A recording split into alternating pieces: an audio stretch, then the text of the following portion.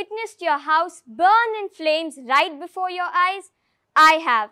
I am Rienzie Immaculate Nunes and I'm in grade 8.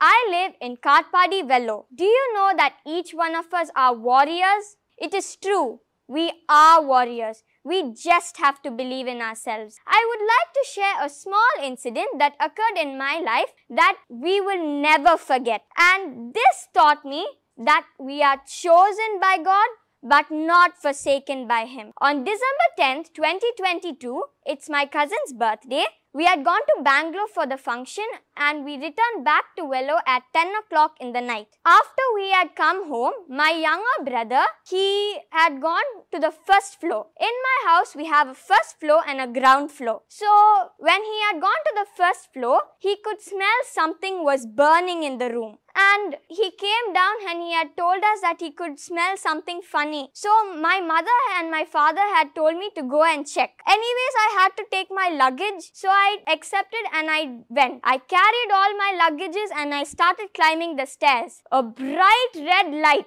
That was fire. I was so scared. But I ran down and I told my father. And my father ran up. He was so brave that day. I still remember. He ran up and he had seen a small fire. The shelf that had the blanket started burning. So he had rushed to the restroom which is inside the first floor. He took a bucket of water and before he came out, the whole room started burning. He was wondering how the whole room started burning in such seconds. After that, he covered himself with a blanket which was inside the water.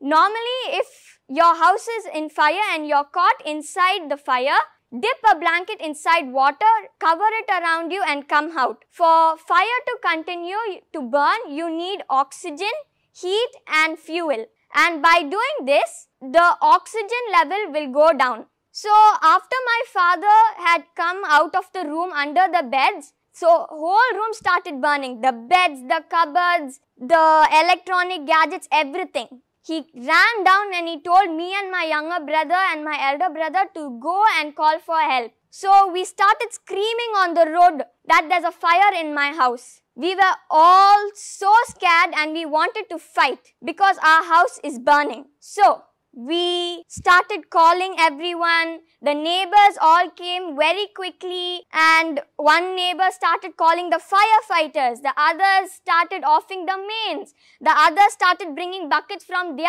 houses to pour water. So it was the whole neighborhood was in a chain. They all were bringing water. They were pouring the water. All my neighbors were so brave.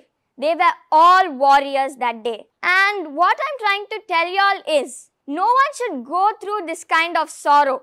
And those who go through this sorrow, they shouldn't. They did not deserve this kind of a disaster.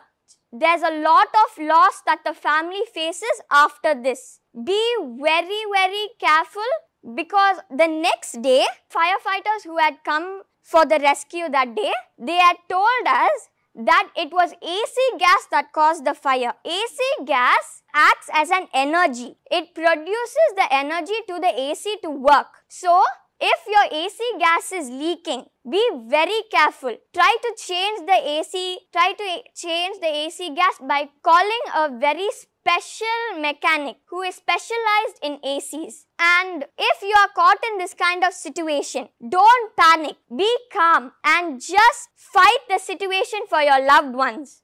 Be brave, be safe. Thank you. I hope you enjoyed.